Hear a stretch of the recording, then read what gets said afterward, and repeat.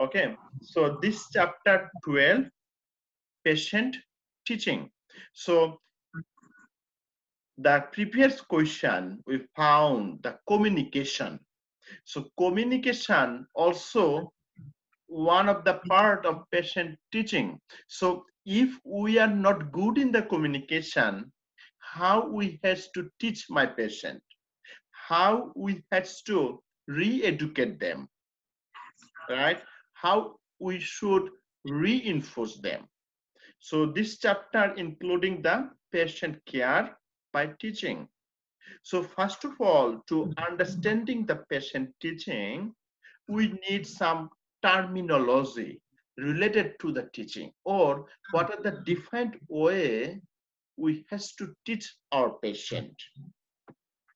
As an example here, we said like auditory learning, auditory system, right? So I'm talking, you listening.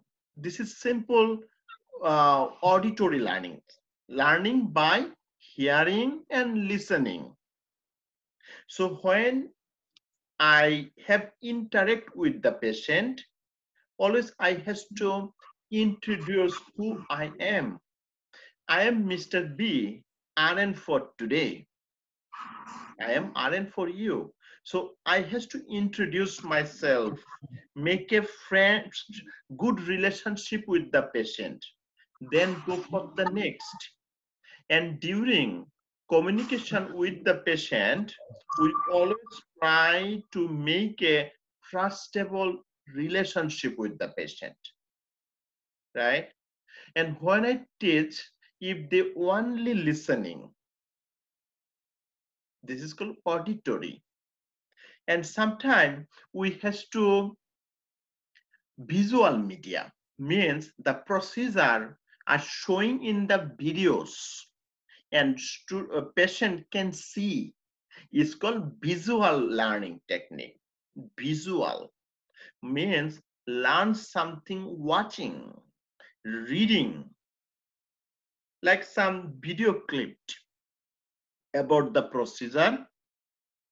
We have to show and patient can see and learn.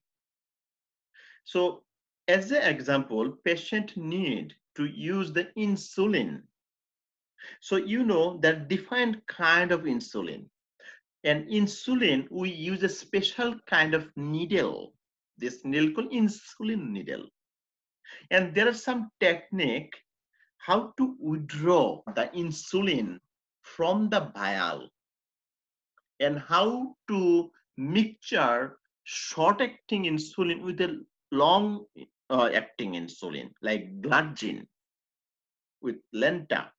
So if I have a video clip, patient can watch it and then they can learn. After watching, I will tell them, can you show me how insulin withdraw, how heparin you has to put, and patient demonstrate this. This is called demonstration. And sometimes we tell remodeling, what we explain, what we show them, what they can see in the video, then they can do it. It's called remodeling. If patient does something wrong, we has to correct it. We has to re-educate, and this is called reinforce. Repeat it. My friend, very important information we has to know. Any procedure, surgical procedure, the doctor has to explain to the patient. If patient do not understand, it is my responsibilities as an RN. I should make sure my patient understand it. It is my responsibilities. It is my accountabilities. If they do not understand, I will recap it. Right? Like I'm a RN, and in the floor there's so many patients. I'm so busy. Patient is stable. In the first time I explain, still patient has a question. LPN can re-educate them also. So RN has to delegate the client, right? RN has to delegate the LPN or RN who take care for which patient, who take care for what. But I say if the patient is stable, if I educate them, if patient is stable, there is nothing new, re-educate, LPN can do this. Maybe some of the students are not agree, so they have a question.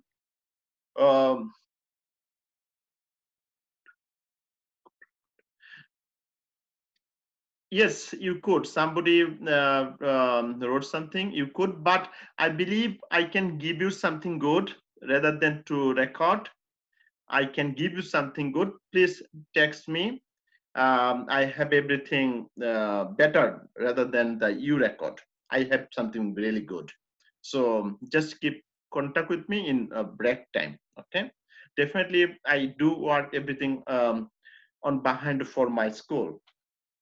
So health, another one is the, as I told you, the RN or LPN can reinforce my patient, right? But CNA never do it. So this is reinforce. After that, give the treatment as a LPN or RN, we has to evaluate the patient. Why we should evaluate? Just check what are my patient outcome. If I ask you why my patient get hospitalized, answer is they want to be cured. When you guys, healthcare person, you give the treatment, you give the comfortable care, and definitely you have some prediction after 2 days or 3 days, patient will be good, right?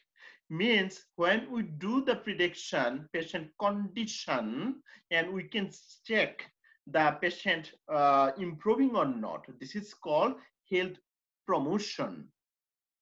What are the target of promotion? Means patient is going to discharge.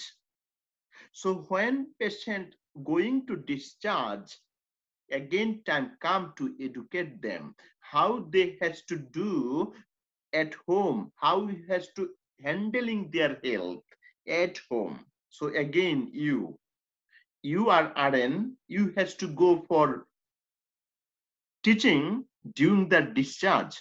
So you see how you are the important in hospital. You receive the patient, you take the history, you keep the documentation, give them planning. You has to contact with the healthcare provider. You evaluate the patient. You see the outcome.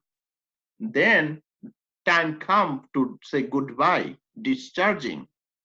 Then you educate them again how they deal with the case. Like patient has a asthma, the doctor give them two salbutamol and dextromethorphan steroid inhaler. So when they should use, after use, how they has to raise up their mouth. This is the education you has to tell your patient, right? So, and another question sometimes NCLEX would ask, discharge process. When discharge process start? Discharge process start just during the admission. I know it is not clear to the some of the student. Let me explain, my friend. If nobody want to stay hospital for a lifelong, nobody want to stay hospital for 1 month. We got hospitalized because of some unpleasant, unfavorable condition. But after admission, we want to discharge from hospital. We feel cry for the home. So I said, when patient get admission, from admission, one by one step going final step is the discharge. So discharge process start from the admission. Only need to know, if NCLEX board asks, discharge process start from when? Discharge start from admission. NCLEX board question, no confusion, super, very sure. Another one is called kinesthetic learning. So sometimes patients need like physiotherapies, relax techniques, massage therapies, right? When you touch, patient feel good. So learning by touch or doing something, right? Another things is willingness strategies. So action designed to promote the health practice. So if you work in a long-term care, rehab center, hospice center, patient has to do some group work. Patient should participate in group work. Why? To motivate them. Because motivation, positive thinking, positive talk also help to healing the disease process and promote the health. So promote the health, we said. So next what they said that make a summary about the patient teaching or learning style. First of all, one is just auditory, you hearing, listening, and learning. Another is the visual, sometimes it's called audio visual. You listen and watch, or reading. Or if you draw something on the whiteboard, also patient can see, right? If patient is not or impaired the communication because of impairment of speaking, then you can read, you can write something, they read and answering. It is also a non-verbal communication or visual learning process, watching. And last one, we said the kinesthetic learning or touching or doing something. And now go here, addressing the patient learning style. So people learn in a every style. Most prefer one style are address each style of learning, verbal, writing, videos, also use written, demonstrate. So when you interact with the patient, everybody is not same, and also prediction is not always correct. So different patient can like or feel comfortable the different way to learn. So someone can learn the videos, prefer the videos. Someone like demonstration or remodeling. So everything is there, insulin tube there, syringe there, needle there, they withdraw and they can demonstrate it in front of you. So this is talking about the different way of teaching. So we do not know which patient like what, right? Which one they feel better. So now go some factor affecting the learning. So some of the factor influencing, right? First of all, environment. So environment is a very important factor of learning. Like you sitting in your room, I'm sitting in my room, and I'm using laptop, you also using laptop, we are interact through the Zoom. Both are sitting. You have some paper and pencil. If you like something, you can make a note. But is it good if you jogging in the evening, running in the field, and you listening what I'm talking, right? Or I'm driving my car and also give a piece. Definitely it is not the same. So a good environment is help to learn, a good setting. If I'm educate my patient about how to take care of the wound. If I have the dressing materials, I show them, is it good? Or I just make a phone call and tell them, do this, do that.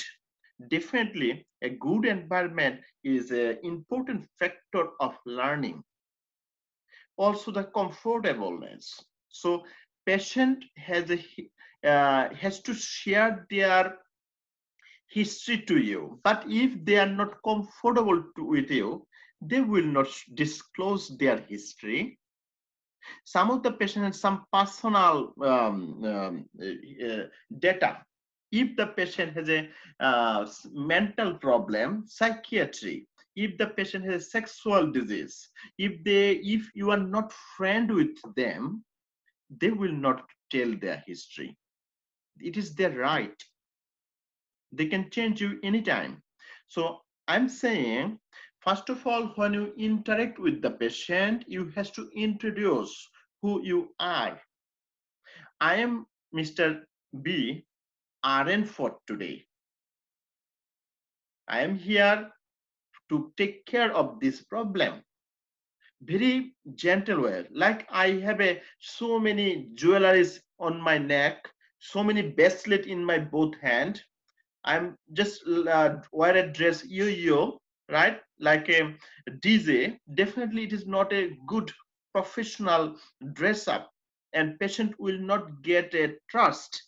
I'm in the club or I'm in the hospital or healthcare provider talking with me.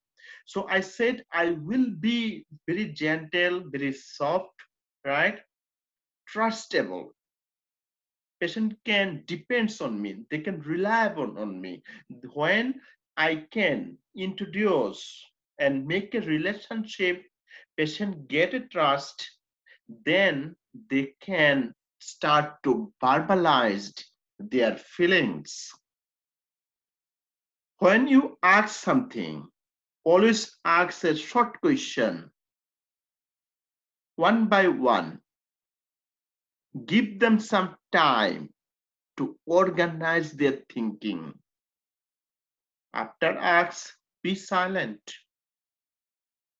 This silent means you are interested about the patient. You want to listening them. You ask something. Can you tell me why you are here and you are checking your mobile? Can you give me your address? You just checking your Facebook. So this is not professional. But when you ask something, you have to try to keep eye-to-eye contact, good distance. Sometimes you have to little bit bend to your patient. It means you are interested about them. They can feel good, comfortable to share their history with you. A good history is the main tools to diagnose the patient problem, and this is called nursing diagnosis. So comfortness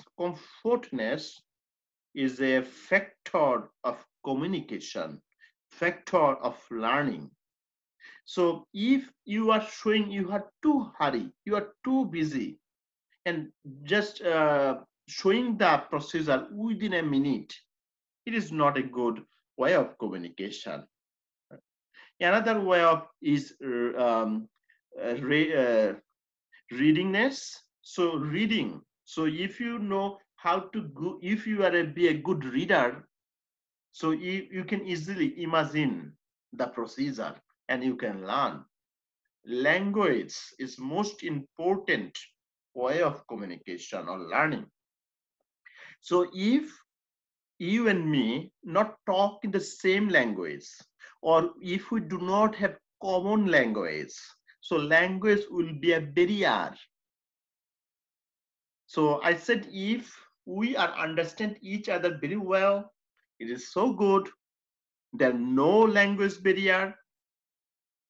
But if the patient do not understand, definitely we has to take the interpreter, and interpreter should be certified, authorized to work in my hospital.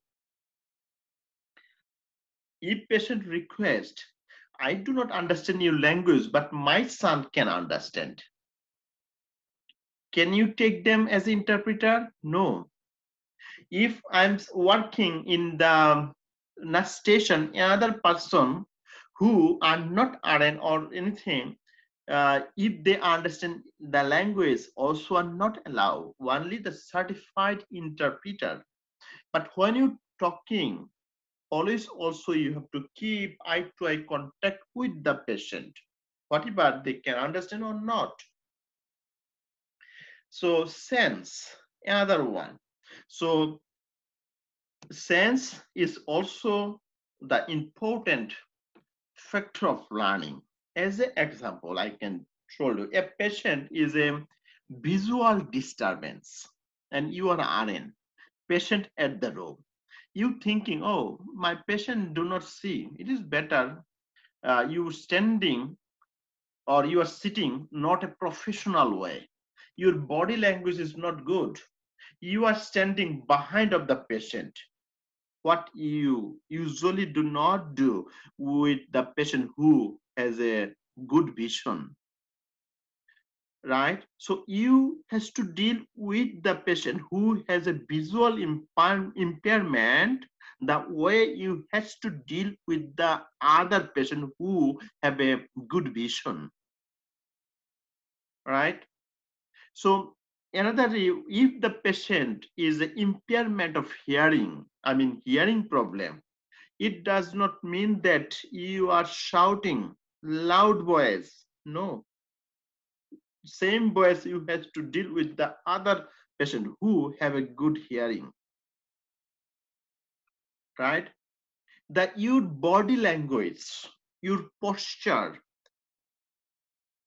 your position, way of your movement, everything is a good factor of learning and communication. So now go next here, some guideline for arranging of an interpreter, some guideline we has to follow. So always here is important, you are working in the health, US health system. We has to follow two guidelines. One is the national guideline, other is the institute guidelines. So arrange for interpreter who speak the patient primary language. Also use the professional interpreter. Arrange for interpreter who has some understanding of medical terminology.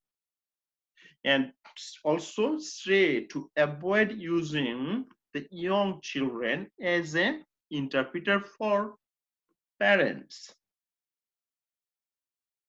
So it is the some guidelines about the interpreter. So here, some purpose of patient teaching. What are the purpose of teaching? First of all, the instruct the patient to health promotion and willingness strategies. Also explain the disease process, treatment option, and patient care. So it is our responsibilities that we has to, I know my patient is not a doctor, but what are the patient disease? I has to explain to my patient what are the different options of the treatment. Like patient need conservative treatment, patient need radiotherapy, patient need chemotherapy, or patient need surgery. There are different options for one disease. So as a healthcare provider, you know which is the best. But if patient feel this is good for them, it is the right patient can choose the treatment option and their care. So I said, if patient is compatible, mentally, physically sound, then it is their right to make their decision. So when we explain the patient disease, treatment option or care, it is their right for understanding, and this is actually the target for patient education or patient teaching. And also, when patients really understand how to use the insulin, how to use the heparin, how to take care of their bronchial asthma, I'm talking about the chronic disease, or how to take care of their high blood pressure, means if they know how to use the insulin, they can be able to control the blood sugar. If they know how to use the medication, life changing, some exercise, no alcohol, no smoking, they can control their hypertension. Because hypertension is a disease, diabetic is a disease, chronic disease.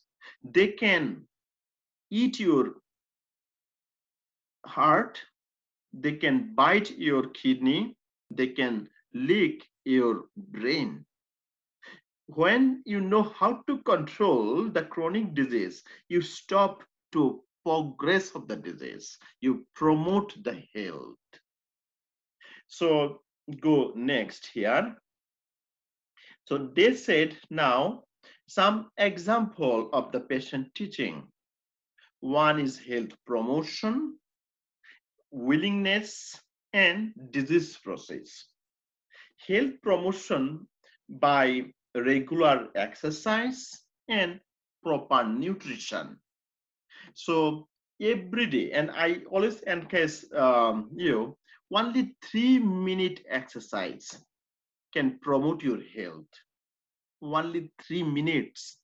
1 minute push up, 1 minute just sit and stand like leg exercise, and 1 minute deep breathing exercise, breathing control can protect your heart, can protect your, sugar.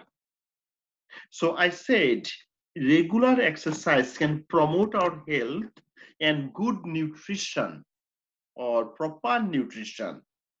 So proper nutrition, it does not mean too much food. It does not mean one particular vitamin you eat, another part vitamin do not eat. So you has to good quality, good proportion of defined vitamins. Quality and quantity, both are important, right?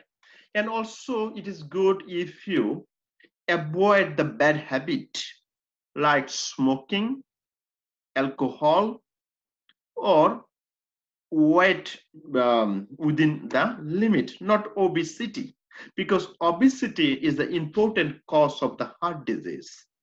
Smoking, alcohol, important cause of the lungs disease. They lead to atherosclerosis.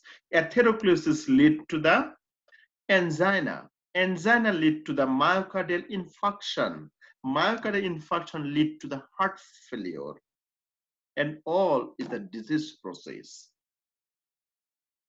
right? So if your patient know how to deal with the hypertension, if your patient know how to deal with the stress, if your patient know how to handling the stressful situation, they can promote their health. They stop the disease process. So education is most important. If patient do not know how to use the insulin, then insulin, like insulin, they use the same site, like dystrophy developed, right? So it is a good education can protect the health. So what next? Some teachable some teachable moment. Patient asks about the illness and teaching, Also, the nursing incorrect procedure and give the correct information. Also, nurse point out the connection of the cause of effect to the patient. So I said, sometimes you have to give them opportunity to ask the question. When they ask the question, you have to uh, find out what are the lackings, what they should know. And if anything procedure, tell them to do this. And you can observe they do wrong or right. If they're wrong, re-educate them. And also if patient has a chronic disease, give them some social worker link, some society, so they can communicate with the groups and then they can learn and exchanging their views, and also they can adapt with the problem by learning process. Some example of teaching moment continuation like breathing and personal care. So simple breathing technique, deep breath and relax, help your lungs to expand more, right? Personal care, especially it is important in psychiatry patient or long-term patient. So also if patient is too old, it is difficult for them to their daily living activities, but you has to encourage them to participate their personal care. Like patient is ready to wear a shirt, what color they should wear, you can give them two options, which there are two shirts, which one you want to wear. Tell them to combing their hair own self.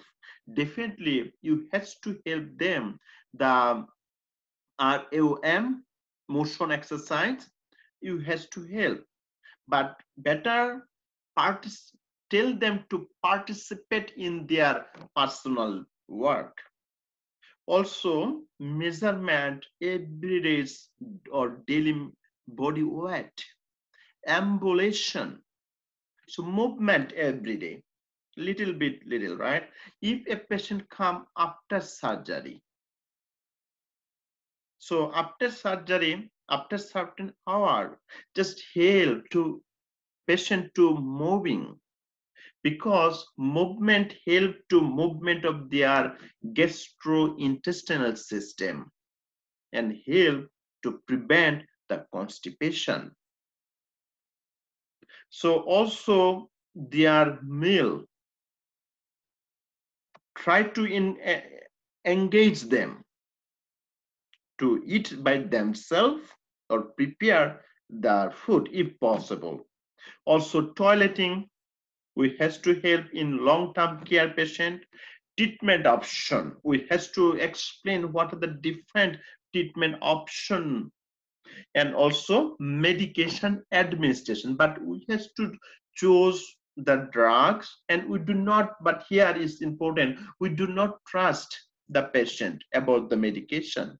If patient say I used to take the pethidine, just trust me, I will not take too much medication, just give me a pethidine. Also doctor not prescribe, but I need tonight, but we do not trust anything like this. So also when we give the medication, we do not only ask what is your name or date of birth. We has to check their baseline, or we has to check the documentation. And especially if the patient psychiatry, mental health, how we have to trust on them. And the development of teaching plan based on nursing process. Assessment, identifying the patient learning needs, also assess the patient reading to learn, also need to diagnose. So first of all, assessment is super important. If you do not know how to assessment, how we have to go for the diagnosis, if you do not know how to assessment, how you have to find out the patient problem. First of all, you have to find out what are the underlying cause of the disease. What is the lackings of my patient? If patient, if you identify this is the lackings patient do not understand, you can re-educate them. But if you do not know how, you have to re-educate. If your patient does not read, and if you do not know that, how you tell them, okay, do not need to read, just watch these videos and learn something, demonstrating. So nursing diagnosis, after the assessment, we go for the diagnosis. Deficiency. So like I said about the learning, if patient do not know how to read, this is means deficiency of reading.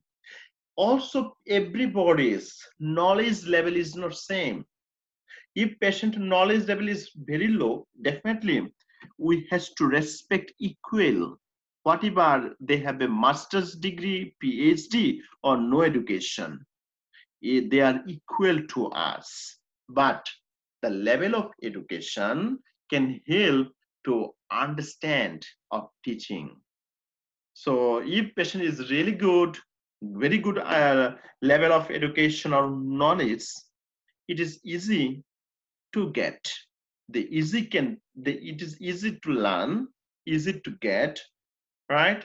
So readingness for enhance the knowledge and description. So also other things is if patient is know how to read, it is easy for them to read the instruction or any medication description, right? So now go here, next one. And now here we said assessment, then diagnosis, right? Assessment or analysis, then diagnosis. After that, go for planning. So after diagnosis, you has to do what you should do for the patient. What system is get involved in the disease process. Then you has to transfer the patient in particular department. If patient has a joint problem, you send them in musculoskeletal system department.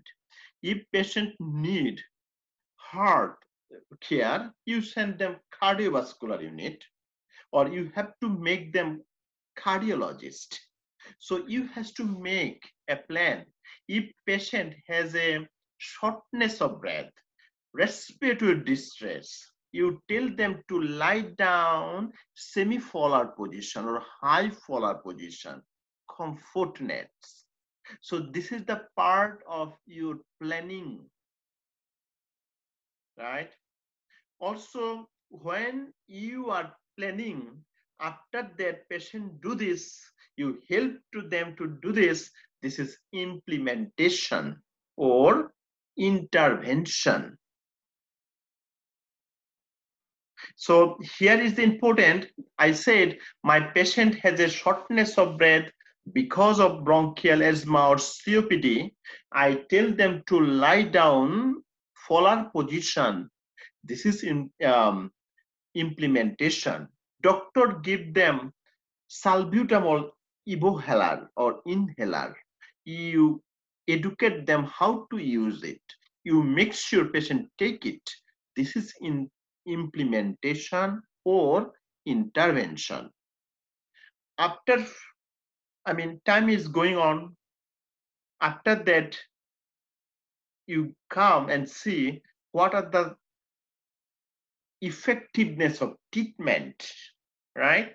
What are the evaluate to see the progress of the disease. So this is called evaluation. So determine if the patient has learned the information or not, or outcome of the patient. Finally, whatever we do, we have to keep the documentation. This document help your patient, this documentation save your license. And this documentation help to other nurse who is going or replaced by you in the next shift.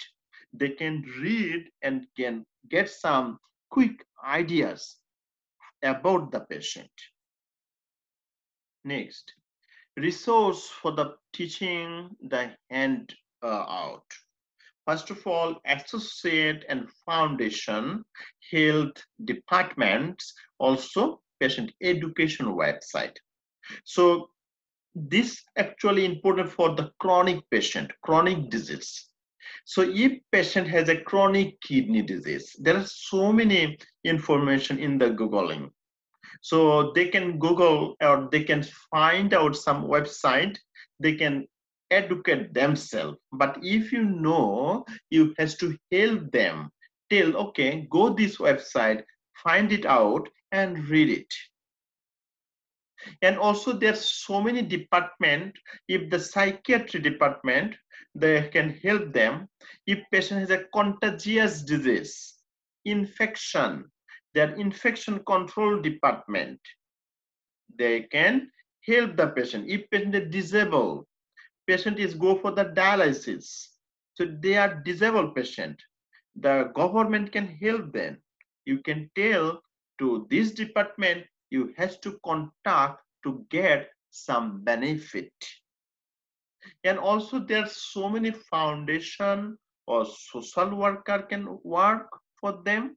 Also you give them the right access to contact with them. And now go here. So in case of the teaching the client, so children, what we has to do? In case of the children, use the age appropriate information. Definitely the children, they like to learn during the play. Definitely the way you has to deal with the adult and the way you has to deal with the children is not same. Sometimes you has to pretend you are also the children, baby. You are going in the same level to talk, right? So it is very important, age related communication. And some teenagers, sometimes they need the privacy. They don't like to share their information in front of their parents. So you have to talk to them isolated, right? So age group is very important for communication, for way of teaching. Especially here we talk about the teaching for children. Use a doll or teddy bear during care of the patient.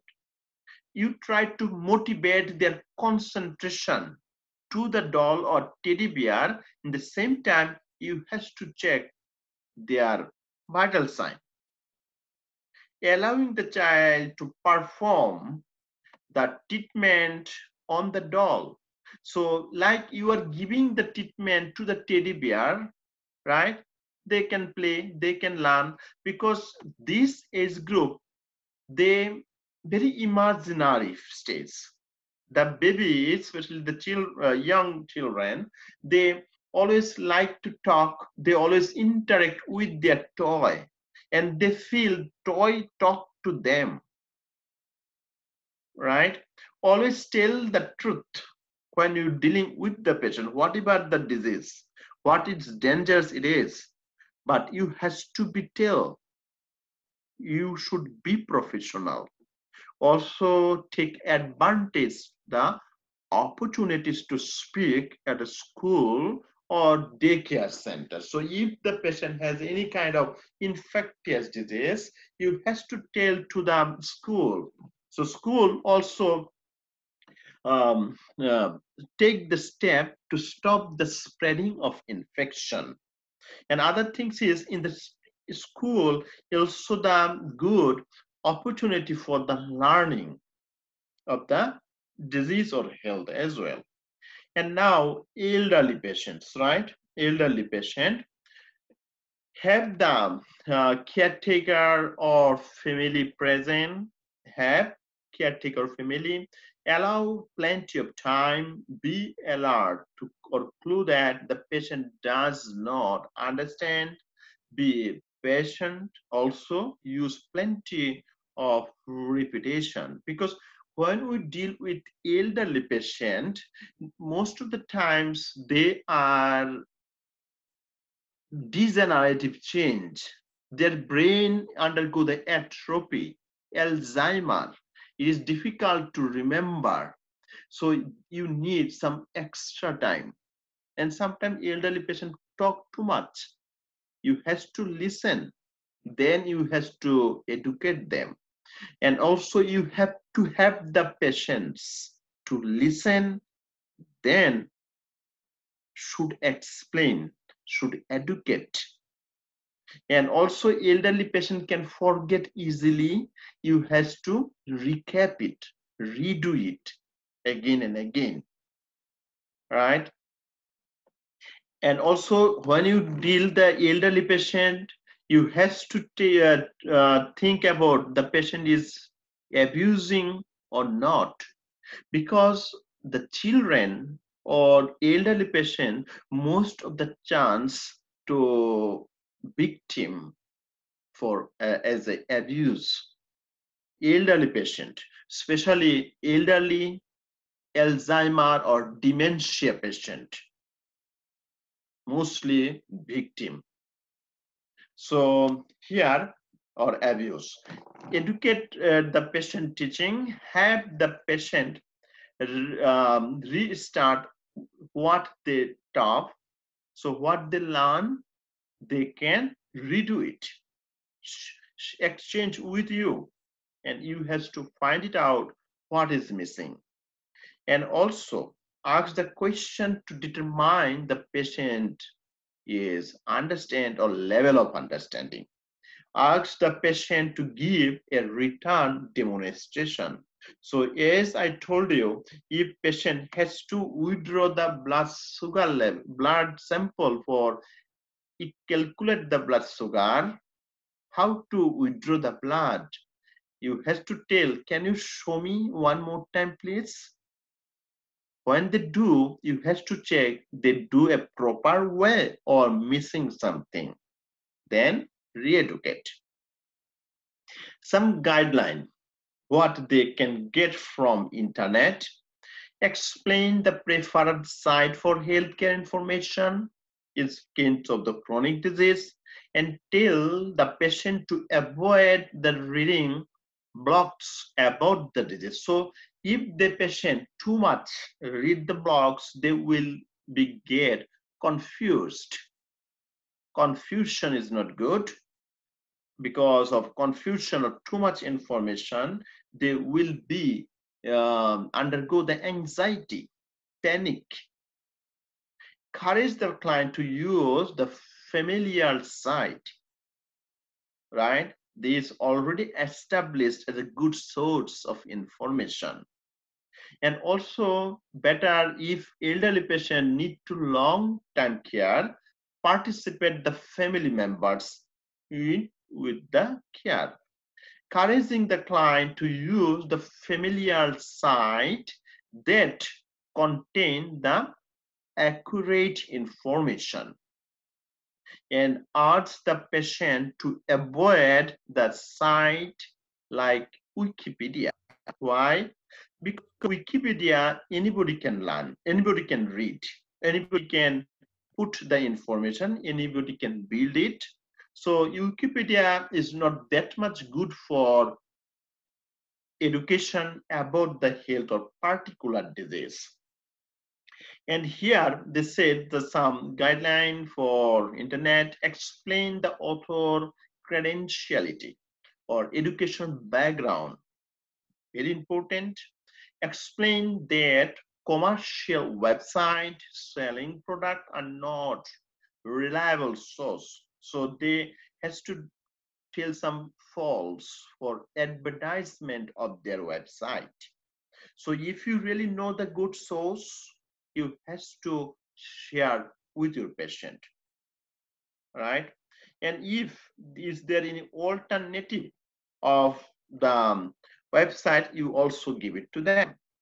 So information in connection feature. So always it is important when we take the history from the patient, this history on based of some data, health data, sign and symptom.